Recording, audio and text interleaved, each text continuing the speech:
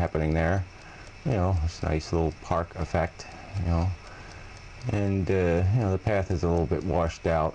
You know, the rains were kind of heavy and hard, and you got a lot of leaves on it, and so it's, you know, a little treacherous in spots, but you can't see what's going on exactly. So now we're coming towards about the midway point, and there's a little picnic table there that's been around for about 30 years, and it's been, you know, wrecked a few times and repaired. And this used to be well, this is right above the area, the swimming hole area. You can see the trees got moved around a little bit with the very heavy rains. And see that big tree there, that's right by the swimming hole, and that was a big kind of a disaster, because that sort of, oh, so, you know, anytime you turn the camera on, always some idiot, you know. Oh, God, people. Anyway, so there's the picnic table, you know, and you know, there's the tree that used to be standing up and used to kind of hold the bank together, so you could get the little area of the stream pretty deep. And you know, now it's all washed out, though. It's probably never gonna be 5 feet deep again, I don't think. So that's kind of disappointing. And there's another flower thing I put up, you know, but the frost took care of that. It did used to look like something, and not a bunch of dead garbage.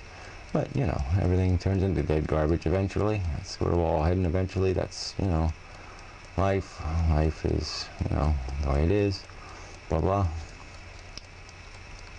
So, you know, but that used to be the swimming hole there, and you can see it's just kind of a foot deep, kind of washed out all together, just like it's never even existed. It's just quite amazing, you know.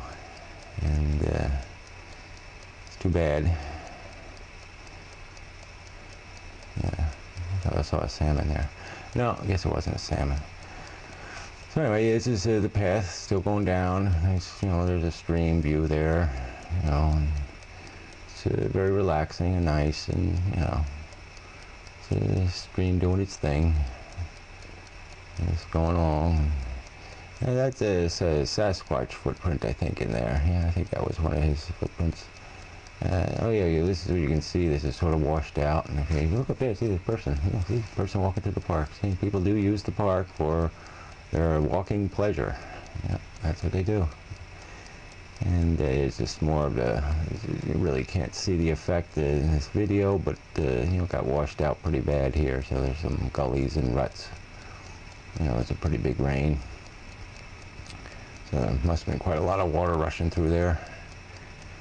So anyway, we're continuing down the path, and then we're coming towards the end here, and where we'll run into Patriot's Path. It goes along the sewage plant, and you know, intersects with Ironia Road on one side, and you go all the way down the other side. It hits the bottom of Mountainside Road down by the mud hole. I mean Mountain Avenue by the mud hole. So you can take that path there. That'll take you to the mud hole. And you know, if you go the other way, as we're panning around, you follow the stream, so to speak. That'll take you down towards the sewage plant.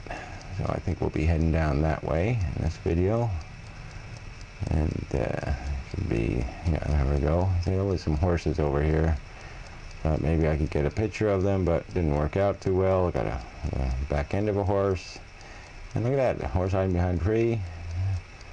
And you know, it's an interesting horse eating grass. Yeah, but you know, hey, you do what you can. No, okay, so the horses weren't very cooperative. See, as soon as they knew I was watching, they decided to hide behind trees. I mean, that one you can kind of see why. He's in kind of a rough shape. But anyway, so there was a person there trying to break into the sewage plant, I believe. I think it was a terrorist, and I think my presence there scared him off. And so I think I saved the town from a terrorist attack on their sewage plant. I believe I did. So I was looking down in there, and there's the sewage plant there. You can see the whole, these are what you call evaporating pools in the front. There's two of those, and that's why I have like a little fountain in there, is because they're basically trying to evaporate the water. And you see a bulldozer going by. They're doing quite a bit of construction still. And so this was an attempt to get a better view, but You know, it really didn't work out too well, but you can see, you know, water squirting out. So the idea is to evaporate the water. And so this is, you know, you can see this is lots of construction here. We got a new building there, a little one, some big giant crane there. It's been there all summer, really since last winter.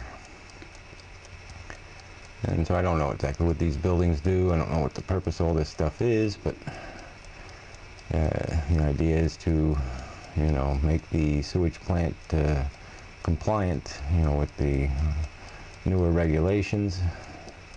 So these are basically, there's two pools here. That was basically the old sewage plant. That was all it was those two pools. And they put a new one in the back, you know, with big jets on it and stuff, a real fancy one. And so they put in another big cement pond for something, you know, with this new construction. Here's the road heading out towards Ironia Road. The road's in bad shape, as you could see. And this building here holds that's where they keep the generator, emergency generator, so if the power goes out they can still pump the water and such. And I think that's a fluorescent treatment kind of thing. It's, you know, the stuff goes through there and gets bombarded with a lot of fluorescent light to, you know, kill the bacteria and whatnot. And I think that tank just holds excess, so if it rains or does something they can pump it into there, and so they don't have to dump it into the stream, you know, or some other place. This is the outlet into the stream, and you really can't see it on the video, but it does cloud the water, you know, a bit. So